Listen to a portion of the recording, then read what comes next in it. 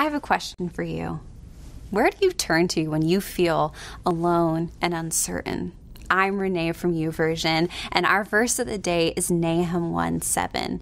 The Lord is good, a stronghold in the day of trouble. He knows those who take refuge in him. The Lord is good.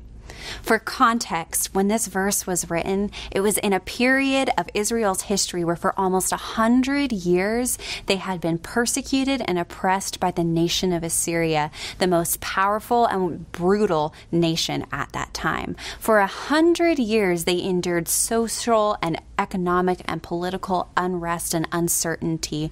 Their future was unknown, as was their present, and their past was laced with grief. And in the midst of that, God remained silent.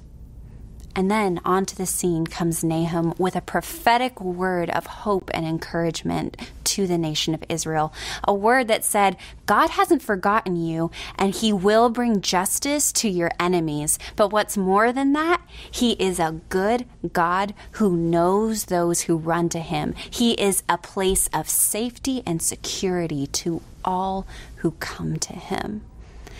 This is a word of hope even to us today, because the same God that rescued the nation of Israel is the same God who sent his one and only Son to take on human form, becoming fully God and fully man, experiencing our suffering and our weaknesses, crying out, my God, why have you forsaken me?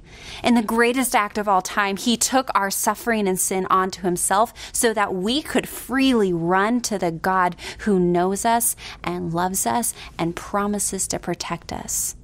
No matter what your situation is, and I don't know it, but God does. And God is greater than your circumstances.